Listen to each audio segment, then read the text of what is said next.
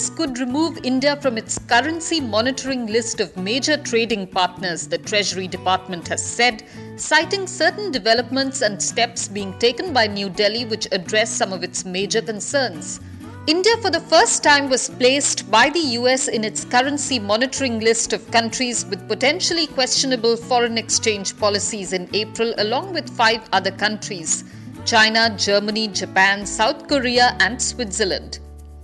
The Department of Treasury maintained the same monitoring list in its latest report released on Wednesday, but said if India continues with the same practices as in the last 6 months, it would be removed from its next biannual report. 4 major US public funds that hold shares in Facebook Inc. on Wednesday proposed removing Chief Executive Officer Mark Zuckerberg as chairman, following several high-profile scandals, and said they hope to gain backing from larger asset managers. They oversee money including pension funds and joined activist and original filer Trillium Asset Management. A similar shareholder proposal seeking an independent chair was defeated in 2017 at Facebook, where Zuckerberg's majority control makes outsider resolutions effectively symbolic. The Enforcement Directorate on Wednesday seized assets worth over Rs 218 crore in the nearly Rs 13,000 crore PNB loan fraud case probe. They said 3 provisional orders under the Prevention of Money Laundering Act were issued by the Central Investigative Agency's Zonal Office in Mumbai for attachment of the properties in India and abroad. The beneficiaries of these assets put under attachment, they said, are absconding diamond jeweler Mehul Choksi, Mihir Bhansali, a close aide and US-based executive of main accused in the case, Nirav Modi, and a company named AP Gems and Jewelry Park. The total value of the attached and seized assets is Rs 218.46 crore.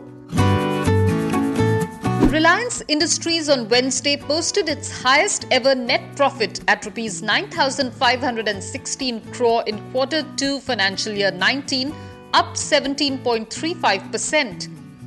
Mukesh Ambani-led oil to telecom conglomerate posted a 54.5% rise in revenues to Rs 1,56,291 crore in the July-September quarter.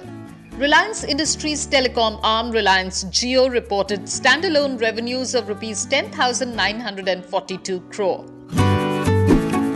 The second quarter results for Infosys were expected to be good, and the company doesn't seem to have disappointed the analysts. Though there were many positive surprises in the results, there were some negative surprises too. But all in all, in comparison to the numbers over the past 8 quarters or so, the results posted in Q2 are being seen as its best performance.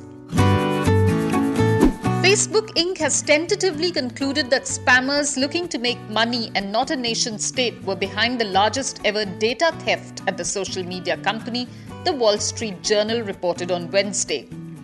The people behind the attack were a group of Facebook and Instagram spammers that present themselves as a digital marketing company and whose activities were previously known to Facebook's security team, the Journal reported.